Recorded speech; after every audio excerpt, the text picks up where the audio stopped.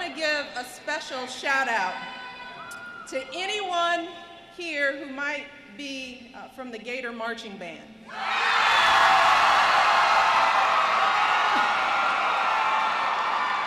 You all were just incredible. It was wonderful. We got to spend some time. You guys performed when we were over in London for the Olympics, and you all were amazing. Thank you so much. I also want to thank Alex for sharing his story and for that very kind introduction and for all of his outstanding work. Let's give him a round of applause.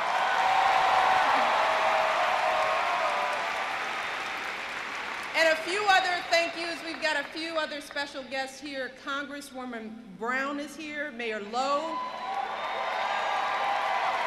Rod Smith, who is the state party chair. They are all here, and I want to thank them for joining us today. And also, to those celebrating Rosh Hashanah today, I want to wish you all a happy and healthy New Year. But most of all, I want to thank all of you. You know what? This is my biggest event to date in this election cycle.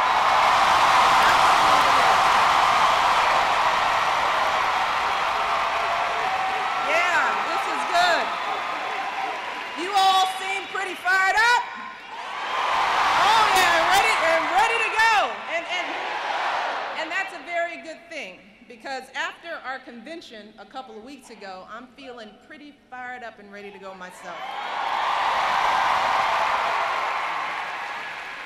When we were in Charlotte just a few weeks ago, we heard from folks like President Clinton and Vice President Biden, and they reminded us how much we've accomplished together, how much is at stake, and why we need to re-elect my husband for 4 more years.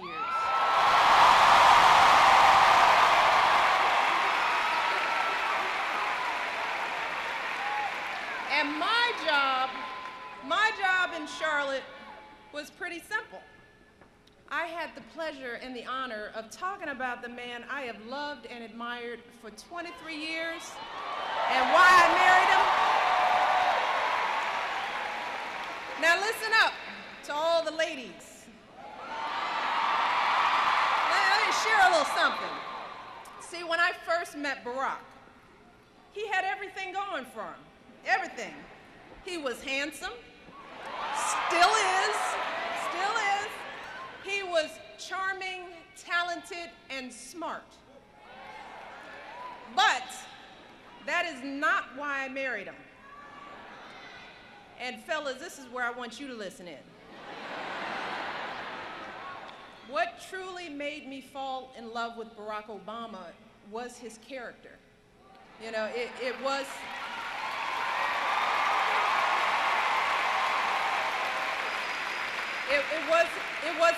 his decency.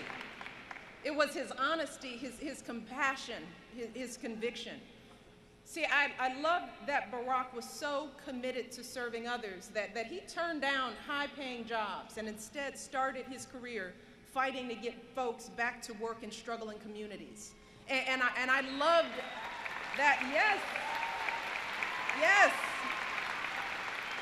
And I loved that Barack was so devoted to his family, especially the women in his life.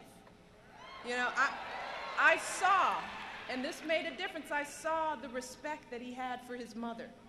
I saw how proud he was that she put herself through school while supporting him and his sister as a single mom. I saw the tenderness he felt for his grandmother. I saw how grateful he was that long after she'd retired, should have retired, she was still waking up every morning and catching a bus to her job at a community bank to help support his family. And he watched as she was passed over for promotion simply because she was a woman. But he also saw how she kept on doing that same job, you know, kept getting up year after year without complaint or regret. See, with Barack, I found a real connection because in his life story, I saw so much of my own. You know, growing up on the south side of Chicago, I watched my own father make that same uncomplaining journey every day to his job at the city water plant. I saw how he carried himself with that same dignity. We all see that, right? We have somebody in our lives like that, that same hope, that same pride in being able to provide for his kids, that hope that his kids would one day have opportunities he never dreamed of. See, like so many families in this country, our families weren't asking for much. They didn't begrudge anyone else's success. They didn't mind that others had much more than they did. In fact, they admired it. But they simply believed, love you too, love you too.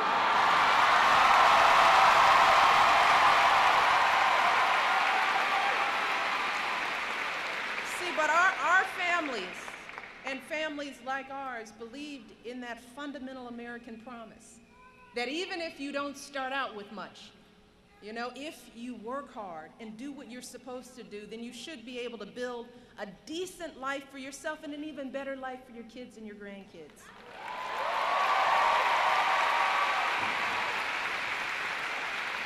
And they believed that when you've worked hard and done well and walked through that doorway of opportunity, you do not slam it shut behind you.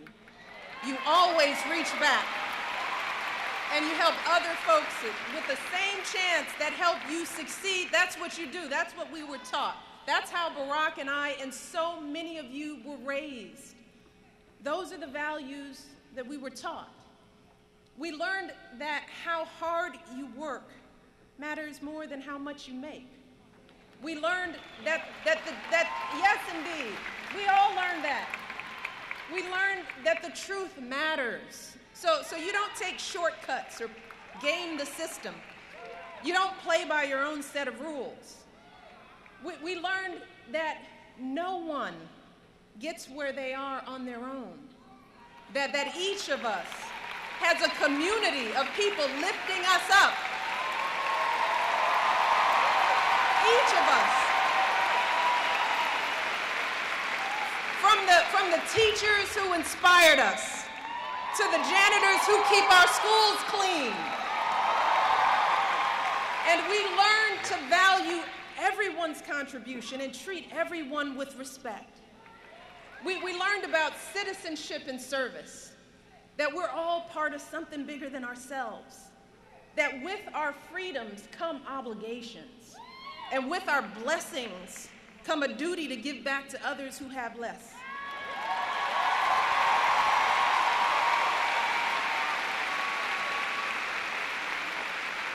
These are the values that make Barack such an extraordinary husband and partner to me and a phenomenal father to our girls.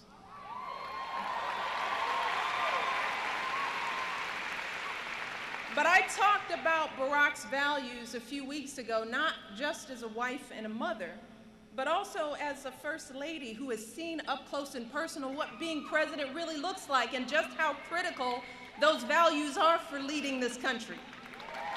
And let me tell you what I've learned. Over the past 3.5 years, I've seen how the issues that come across a president's desk are always the hard ones. You know, the decisions that aren't just about the bottom line, but about laying a foundation for the next generation. I've seen how important it is to have a president who doesn't just tell us what we want to hear, but who tells us the truth, especially when it's hard.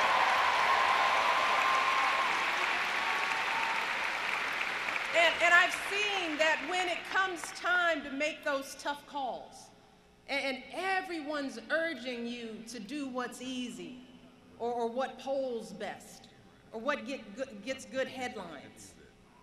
As president, you need to be driven by the struggles, hopes, and dreams of all of the people you serve. As president, you need to have a strong inner compass, a core commitment to your fellow citizens, and that's how you make the right decisions for this country.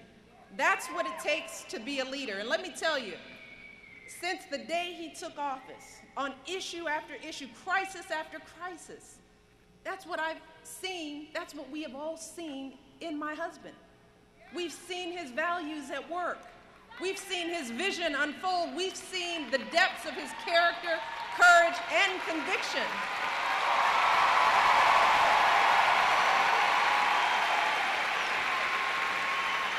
Here's proof.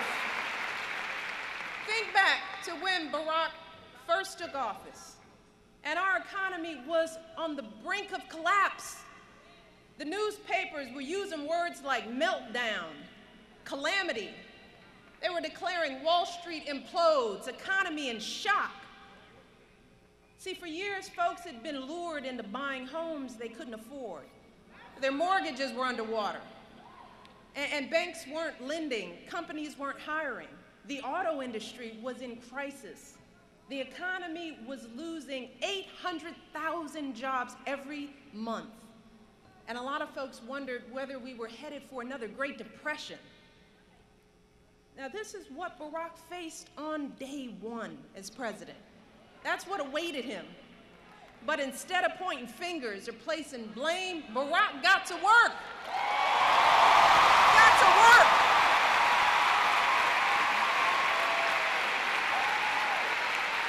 Because he was thinking about folks like my dad, like his grandmother. You know, that's why he cracked down on lending abuses, so that today when you apply for a mortgage or a credit card, you know exactly what you're getting into. That's why he cut taxes for small businesses and working families, because he believes teachers and firefighters should not pay higher tax rates than millionaires and billionaires. Not in America.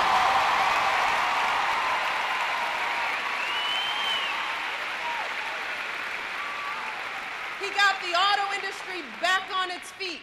And today, new cars are rolling off the line at proud American companies like GM today.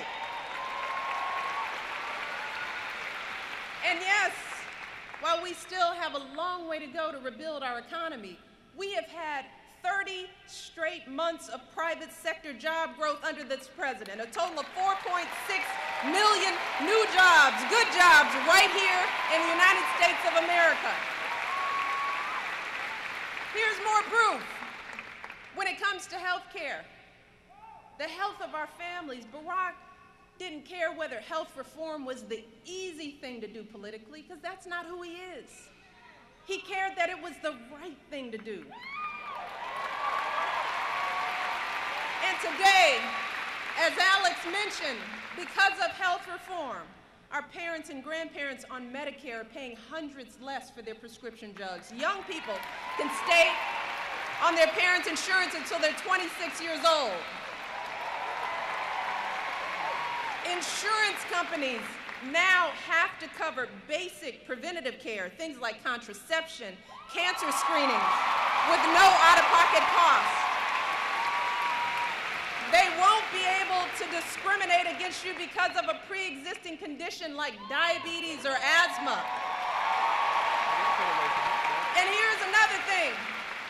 If you get a serious illness, let's say breast cancer, and you need expensive treatment, no longer can they tell you, sorry, you've hit your lifetime limit and we're not paying a penny more. That is now illegal because of health reform.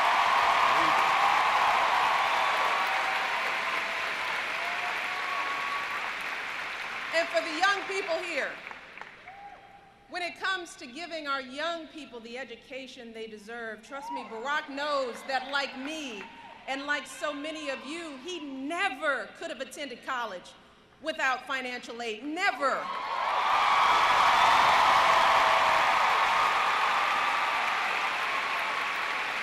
In fact, as I shared in my speech at the convention, when Barack and I were first married, our combined student loan bills were actually higher than our mortgage. So when it comes to student debt, believe me, Barack and I, we've been there. That's why Barack doubled funding for Pell Grants and fought so hard to keep interest rates down. Because he wants all of our young people, all of you, to have the skills that you need for the jobs of the future. You know, the kind of jobs you can raise a family on, jobs that will drive our economy for decades to come.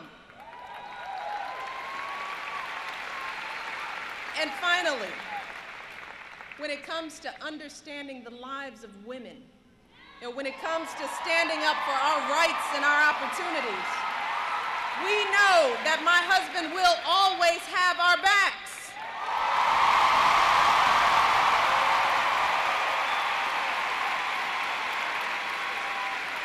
See, Barack knows from personal experience what it means for a family when women aren't treated fairly in the workplace. He knows what it means when women struggle to meet the demands of their jobs and the needs of their families. And today, trust me, as a father, he knows what it means to want our daughters to have the same freedoms and opportunities as our sons.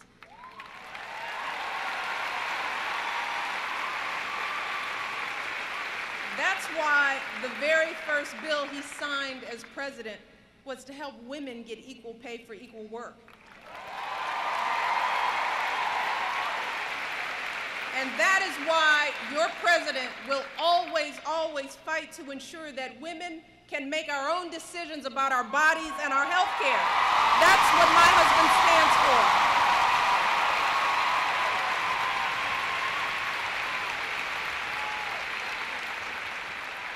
So when people ask you what this president has done for our country, when they're deciding who will keep America moving forward for 4 more years, here's what I want you to tell them. Are you listening? I want you to start by telling them about the millions of jobs Barack has created. Tell them about the health reform he's passed. Tell them about those kids who can finally afford college. Tell them how Barack ended the war in Iraq. Tell them how we took out Osama bin Laden. Tell them how Barack fought to get veterans and military families the benefits they've earned. Tell them about young immigrants brought to America through no fault of their own and how they will no longer be deported from the only country they've ever called home. Tell them how brave men and women in uniform will never again have to lie about who they are to serve the country they love.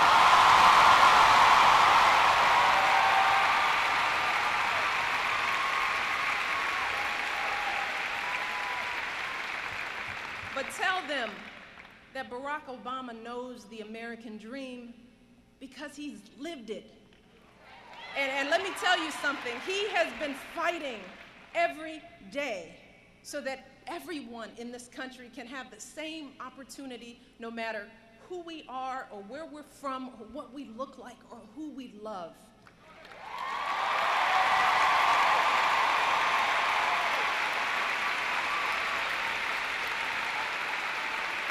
But let's be clear,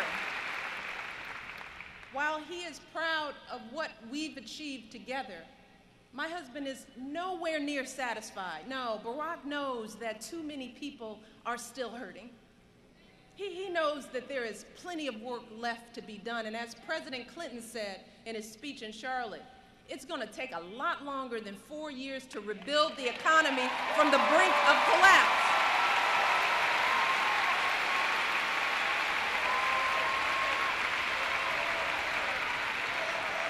But here's what I know for sure. This is what I know for sure. Barack Obama, since the day he took office, he has been fighting for us. He has been struggling with us. And together, slowly but surely, we've been pulling ourselves out of the hole that we started in. For 3.5 years, we've been moving forward and making progress, and we're beginning to see that change we all believe in. So we have to ask ourselves, here's the question. Are we going to turn around and go back to the same policies that got us into this mess in the first place? Are we going to just sit back and watch everything we fought for and worked for to just slip away? Or are we going to keep moving this country forward? Forward! Forward!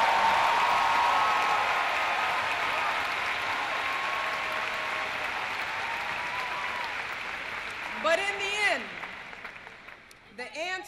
these questions is up to us. Because all our hard work, all the progress we've made, it's all on the line. It is all at stake this November. And as my husband has said, this election will be even closer than the last one. And it could all come down to what happens in just a few battleground states like Florida.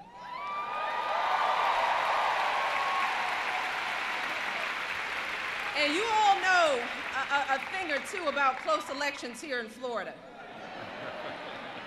But I also, to help put it in perspective, I want you to think about back to what happened in this state in 2008.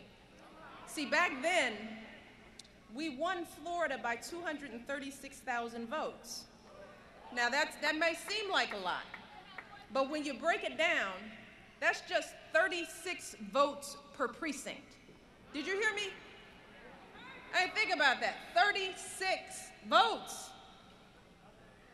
That could mean one more vote in your neighborhood, in your dorm. That could be a single vote in your apartment building. So here's what, if there is anyone here who might be thinking that somehow their vote doesn't matter, that their involvement doesn't count, that in this complex political process that ordinary folks can't possibly make a difference, if there's anybody thinking like that, I want you to think about those 36 votes. Now picture that. We all know 36 people, right? So with just a few evenings on a phone bank, with just a few weekends knocking on doors, just a few of you here, look at this room. If this stadium, in this stadium, you all could swing an entire precinct for Barack Obama.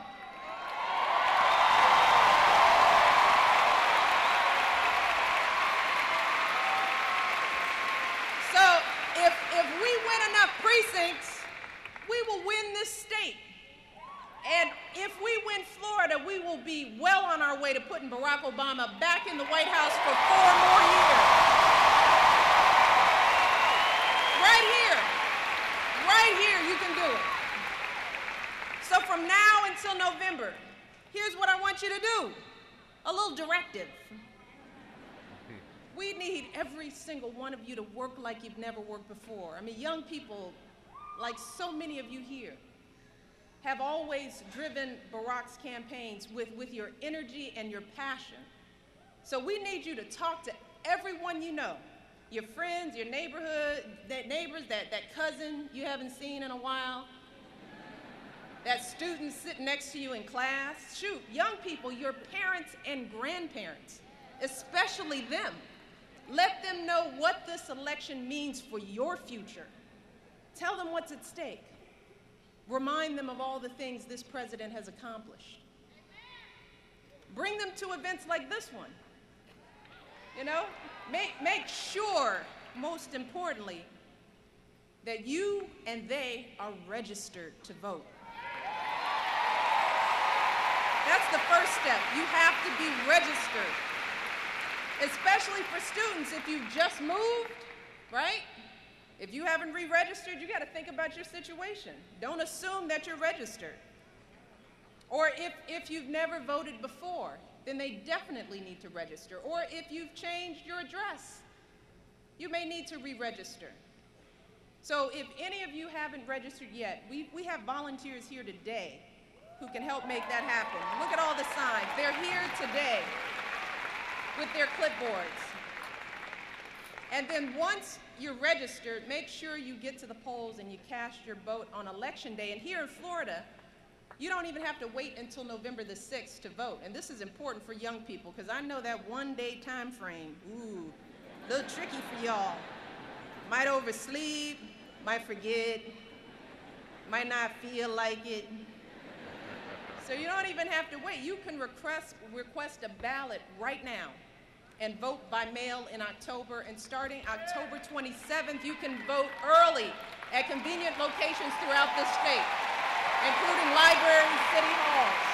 You hear that, young people? Vote early. And to find out where to early vote, how to request a mail-in ballot, or how to get registered, you just go to gottaregister.com or gottavote.com.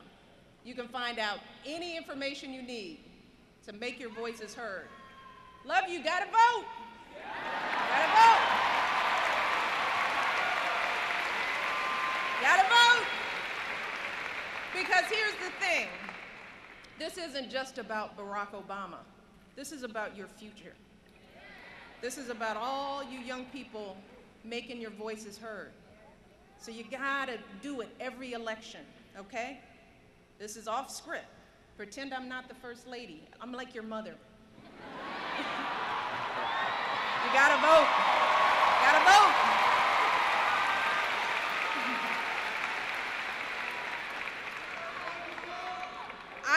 But I've got to be honest with you, because I always try to be honest. Love you, vote.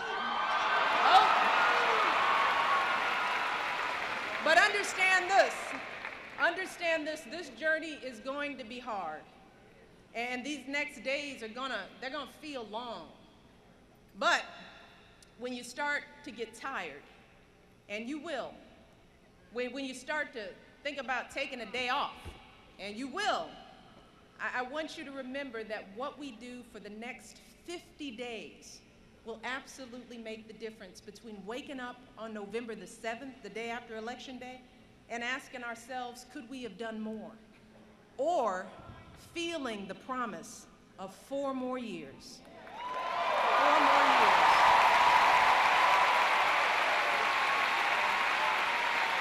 So from now until November the 6th, we need you to keep on working and struggling and pushing forward, because that is how change always happens in this country. But if we keep showing up, you know, if we keep fighting that good fight, then eventually we get there. We always do. What I tell everybody, maybe we don't get there in our lifetimes, but maybe in our children's lifetimes, maybe in our grandchildren's lifetimes. Because in the end, that's what this is about. See, this is what keeps me up. See, that's what elections are always about. Don't let anyone tell you differently. Elections are always about hope. You know, it's the hope that I saw on my father's beaming face as I crossed the stage to get my college diploma. See, it's that kind of hope. It's the hope of Barack's grandmother, that hope she felt as she cast her ballot for the grandson she loved and raised. It is the hope of all those men and women in our lives who worked that extra shift, who saved and sacrificed and prayed so that we could have something more. The hope that so many of us feel when we look into the eyes of our own kids and grandkids. That's why all of us are here today. That's why we're here today. Because we want to give all our kids in this country a foundation for their dreams. Think about it. We want to give all our kids opportunities worthy of their promise. We want to give our kids that sense of limitless possibility. That belief that here in America, the greatest country on earth, there is always something better out there if you're willing to work for it. So this is what I know. We cannot turn back now. Not now, no. We have come so far, but we have more work to do. So let me ask you this one more time. Are we fired up? Are we ready to go? Are we fired up? Are we ready to go? All right, let's get to work then. God bless you. Love you so much.